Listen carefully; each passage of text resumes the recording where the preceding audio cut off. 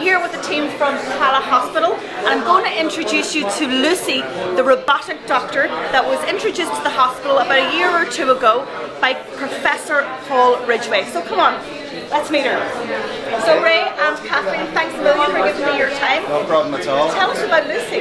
Okay, well what Lucy is a virtual doctor. Okay, so Professor Paul Ridgway introduced Lucy, and basically Lucy is a doctor on wheels. So sometimes if Professor Ridgway is away, maybe out of the country, it could be in Spain, it could be in America, and sometimes, you know, patients would they love the personal touch. They want to talk to the professor themselves, and all of a sudden a new doctor may appear, so they like to talk to Professor Ridgway themselves, and you can't be everywhere at the same time, okay? So that's where Lucy comes in. So Professor Ridgway can pick up his iPhone, so he can use his iPhone anywhere in the world. He can use 4G or he can use wireless, and he can basically do his ward round with Lucy. Very easy. Lucy has a few forward, back, left and right.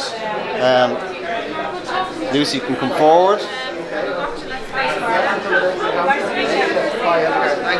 And Lucy can talk to the patient. Say the patient's here. Okay, how are you doing? How are things? Everything okay? You can park Lucy. And if the patient is at the bedside,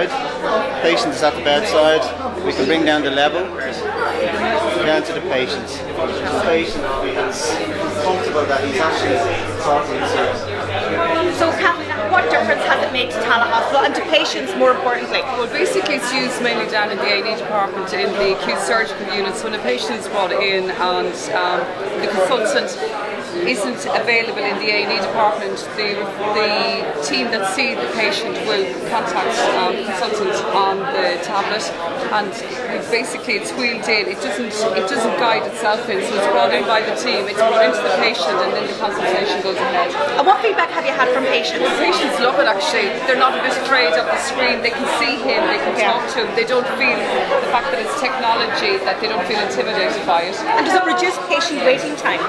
It will reduce the waiting time because the consultant is seen and they're looking for the patient on for surgery, and the doctor who is reviewing the patient obviously has got feedback from his consultant who he knows what to do next or whatever.